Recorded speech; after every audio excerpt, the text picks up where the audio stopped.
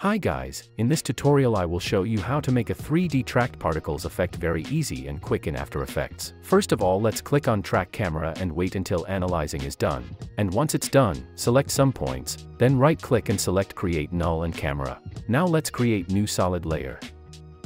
I will name it Particles and then make sure to make solid size slightly bigger than your composition. I will make it 2000 by 2000 and then hit OK. Let's move Particles layer above Track Null and then apply CC Particle World effect on it. Now I will solo Particle layer, because we can see it better and make changes easier. Expand Grid and Guides and toggle off everything under it. Now expand Particle and then scroll to the end of your particle layer to see them clearly. Let's change particle type now. I love to choose Faded Sphere or a Tetrahedron. This one looks cool to me and I have used it in one of my latest reels on Instagram and some of you asked me to make a tutorial. So once you have chosen yours, make sure to bump up max opacity to 100%. We can also change colors of birth and death. I will change birth to something like white and a death to something purple or pink. Let's play around with birth and death size. I like to keep them as small as possible, but in your case you can resize them as you wish. Now let's expand physics and I will set gravity to 0. Note, negative values will make your particles go down and the positive values will make them go up.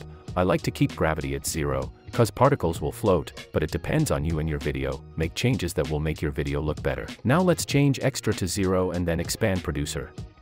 Start increasing radius X, Y, and Z until the video will be covered with particles.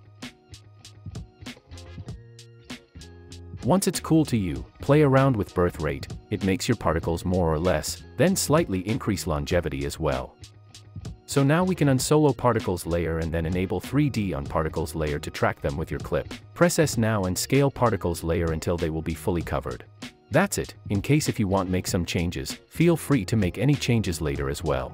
Finally, I will add glow on particles. I will use a deep glow plugin. If you don't have it, feel free to DM me on Instagram a word, plugins, and wait for my reply. Hope this video was helpful. Thanks for watching and like the video please.